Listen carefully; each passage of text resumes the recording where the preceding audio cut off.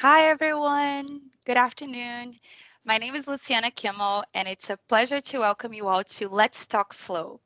Our speaker today is Varencia Four, a technical application scientist from our amazing panel design team. And today's topic is antibody titrations. Now, before we get started, we do have a couple reminders. So your camera, your microphone, and your chat functions are disabled. But if you'd like to submit a question for our Q&A, please click on the Q&A icon on top of the screen. And without further ado, welcome, Varencia. Hi, everyone. Thank you again for joining us for our first session of Let's Talk Flow. I'm Brantia, and I'm going to hop right in to talk about antibody titrations. So, actually, before that, I'm going to briefly tell you what Let's Talk Flow is. Then I'll get into the antibody titrations, and then at the end, it'll be your turn to ask your questions.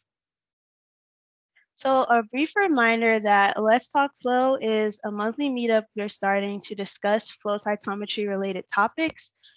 Our goal is essentially to equip you with valuable insight into the nuances of performing a flow cytometry experiment.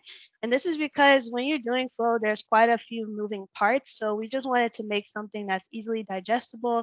Maybe it's a refresher of some of the flow concepts you've heard about, or if you're brand new, you can be exposed to these concepts and have the opportunity to ask your questions on the spot. So we encourage your engagement and because we want to just help you achieve success in your experiments. All right, so antibody titration. Titrating your antibodies is essentially the process of finding the best concentration to use for an antibody in your specific assay. And so when you're finding this optimal concentration, what you're looking to do is maximize the separation between your positive and negative cells. You want to be able to see your positives as clear as possible in your data. And you also want to minimize the nonspecific binding. So at high concentrations, the extra antibody might actually bind with low affinity to some off-target antigens on the cell. And so you really want to minimize this as much as possible. And then lastly, we're trying to establish the highest labeling efficiency of your antibody. And it's important to saturate that intended epitope.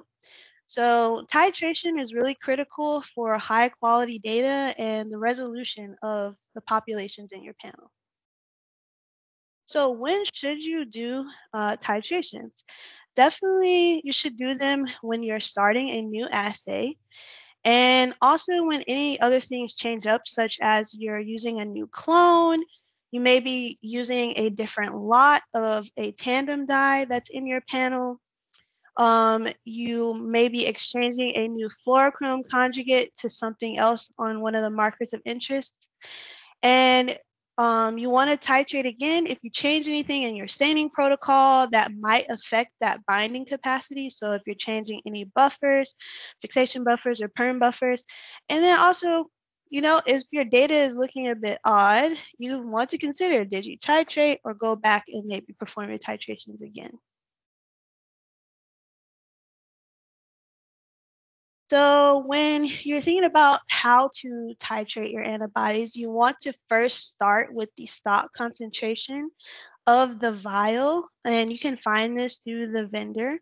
And you want to determine a final staining volume and the number of cells you want to use and keep that consistent. You want to maintain those same conditions as your multicolor sample. So that includes, number of cells if you can, the temperature, the incubation time, any fixatives you're using, the FC block, as well as the viability dye. And just to call out for the viability dye, you want to make sure you're including that into your titrations so that you can remove any false positives and ensure that what you're measuring is the binding specificity to your target. And it's actually not the dead cells interrupting that. Another thing I wanted to call out is that you should centrifuge your vial actually before you begin your titrations, and this will remove any aggregates. So essentially, when you start out, you want a serial dilute 1 to 2. We recommend about 6 to 8 dilutions, starting at a 10 microgram per mil concentration. And this will just give you a nice range because the more you do in the beginning, it'll build out your titration curve a lot better so that you can truly find that optimal concentration. Again, reiterating that you're matching those conditions that's in your multicolor sample, and the only variable that should be changing is the concentration of the antibody. Okay, so after you do your titrations and you have all your data, you need to choose the correct titer, right? So on the left side, you see this titration plot. And on the y-axis, you're looking at this intensity of the signal. And on the x-axis, you are seeing the increase in concentration in the concentrations that were tested. And then on this slide, on the right side of the slide, you see this mapped titration curve of each of the concentrations. And the titration curve allows you to determine the saturation point. So this titration curve is built on a metric called the stain index. And the stain index is calculated by subtracting the median fluorescence intensity of the negative cells from the MFI, you can call that MFI, from the MFI of the positive cells. And then this is divided by 2 times the robust standard deviation of the negative. So most of your data analysis softwares of today, your FCS Express, your FlowJo, they can actually pull these statistics for you when you gate on those populations, and they also can calculate the stain index. So there are several templates and instructional videos from your software of choice. So if we go back and we look back at this plot here, you may think, let's say on this area, this third concentration, okay, we have separation, but why is this not a good titer? And so I just want to reiterate that, again, one of the key outcomes of titration is that you're trying to find the saturation point. And so in that third concentration, you see the separation, but you can see as you keep increasing the concentration, only paying attention to the positives, you're getting a better saturation, and you see the positive signal is more intense. So the last 2 titers, you see that we definitely have saturation, the last 2 concentrations. We definitely have saturation, right? But this is not the only important thing. So you take a look here at the negatives, you're starting to see that spreading effect. And we don't want this because we can tell by our titration curve that as we increase this concentration of antibody, this excessive antibody in the tube is not actually improving our separation at all. It's causing issues actually with the spread of the negative. And so we want to see these middle two here, this tight negative population. So again, translating this graph over here to the titration curve, once you start to see that plateau, that's indicative of the fact that increasing the concentration does not actually improve your titration. And I'd probably select this titer here because at this point you've reached saturation, and you've also reached a point where the negatives are, the spread of the negatives are minimized. So visually, you may be able to say, okay, it's between these 2 concentrations on here, but the benefit of having this curve is that you can kind of mathematically point out this optimal titer. So again, optimal titration is the one, or optimal titer is the one that gives you the best saturation of the epitope, high positive signal, as well as low spread of the negative. Okay, so we're talking about titrating antibodies, right? But when you're doing a flow assay, you may include other things. You should include other things, for example, a viability dye, but you may have something like a functional dye in your panel. And essentially anything with a fluorescent molecule attached, you should definitely titrate. So this slide, I'm just calling out the fact that you should titrate your viability dyes. And essentially, you see here at this concentration of live dead fixable olive, you see a slight spread of this negative cells. And this makes sense because the way these fixable dyes work is that they're binding to these amines on the cell, these amine groups. And so live cells do take up some of this fixable dye, but you want to find a concentration where you're still getting signal on the dead cells, but your live cells, for instance, if you're running this on an aurora and you took this population and you looked at the signature, you want to make sure that it looks a bit similar to your unstained cells. You know, it won't perfectly match, but you don't want this fixable viability dye kind of intruding on your live cells. And you don't want to worry about like that spreading area that could be introduced to the other colors in your panel from this fixable viability dye. So highly recommend titrating your viability dye. And another point I like to make, like if you find that your sample maybe doesn't have a lot of dead cells, you want to make sure that you create a control or like a sample that is a mixture of heat killed cells and live cells so that you can be certain they're both populations exist in that same tube. All right, so talking about titrations, right? This all kind of pulls into a broader scope of just what's happening with the antibody performance. And so, along with titration, there are other contributing factors to antibody performance. So, these include the clone, which is giving you that specificity, the fluorochrome conjugate, also called fluorophore, or the color, with that, you're taking into account the stability of the type of fluorochrome you're using. You know, for example, if it's a cyanin dye, cyanin-based tandem dye, how prone is it to breaking down?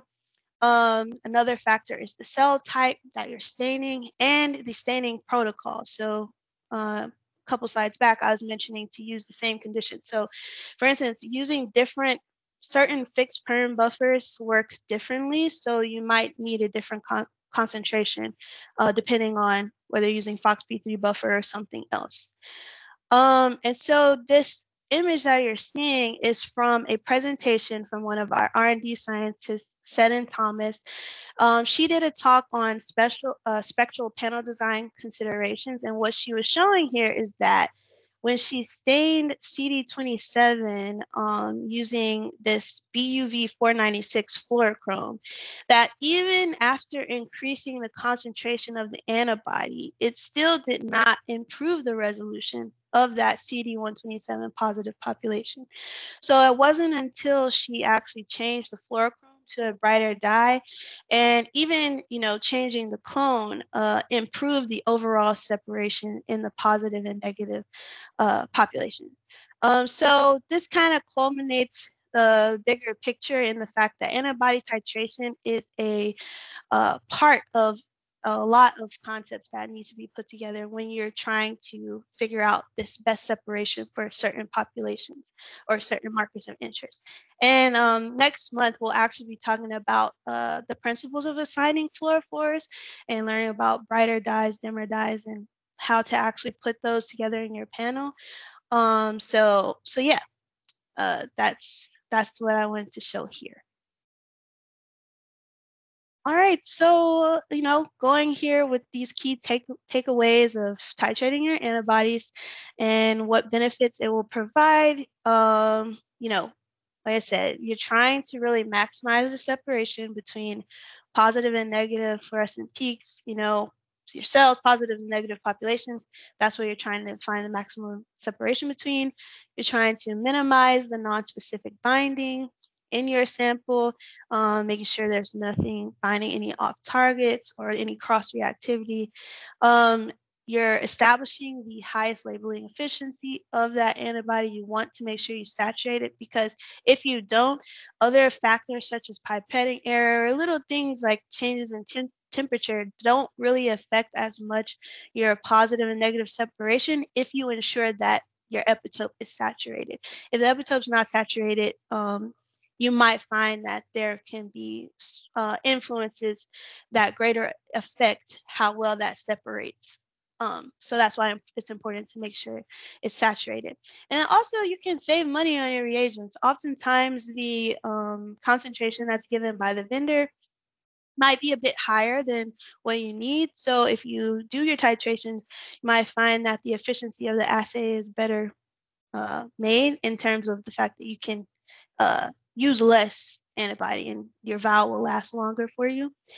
And then lastly, one takeaway I want to mention is that you can decrease and you need to decrease the introduction of spreading error into your panel. So you don't want all this extra antibody aggregates or this extra dye floating around in your tube or binding with low affinity to things that you're not trying to target.